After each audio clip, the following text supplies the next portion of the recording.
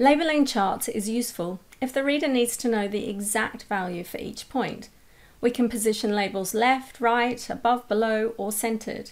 However, centering line chart labels typically looks messy, so in this video I'm going to show you how you can make them more stylish. Here I have a regular line chart. The first thing I want to do is add the data labels, and I want them centered. Next, I need to format each series data labels. So selecting the labels just with one left click, I'm going to press Ctrl 1 to open the Format Data Labels pane. Here I want the paint bucket, and I'm going to set the fill to solid, and I want it white. That way it hides the line behind the label. And we want to format the text. It's a good idea to match the text color to that of the line. Now this is the line color, but notice with the font for the text it looks a shade lighter. So you can always go one shade darker for your text. It will help the text be more readable, but the reader won't actually be able to distinguish that it's a different shade to the line. Let's rinse and repeat for the orange series.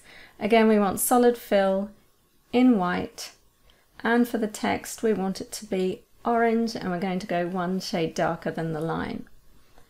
Now that we have our data labeled, we don't need this vertical axis, so I've just selected it and press the delete key. We also don't need the grid lines, they're just adding noise. We have the labels and that's enough. So again, left click to select and press delete to remove them. Now I have a legend, but it's at the bottom, and with line charts, it's nice to have those lines labeled at the end. It just makes it quicker and easier for our reader. So we're going to remove the legend. I'm going to move the chart body over to the left a little bit to allow space for my legend. I'm going to create this manually using text boxes. So in the shapes, I want text box. It's actually down here in the basic shapes, but I use it regularly, so it's up here in my recently used shapes. Just going to left click and drag to draw it on. So this is the South series, and I want to format my font to match the line. So let's choose the blue, one shade darker. And the text box generally comes in with a border and fill. So let's just make sure that isn't there. So I want no fill and no outline. Now if my chart resizes, my text box isn't going to cover the border or anything like that because it has no fill.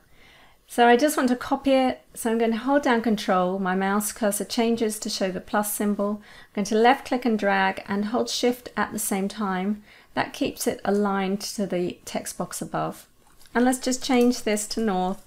And again, let's format the font to match the line. And there we have it, our line chart with our labels centered across the line, and we've labeled each of the lines. Now, an alternative to labeling each point in the line is just to label the first and last points. And to do that, you simply left click once, and then left click again to select each point's data label, and then press the delete key. Rinse and repeat for each point after that.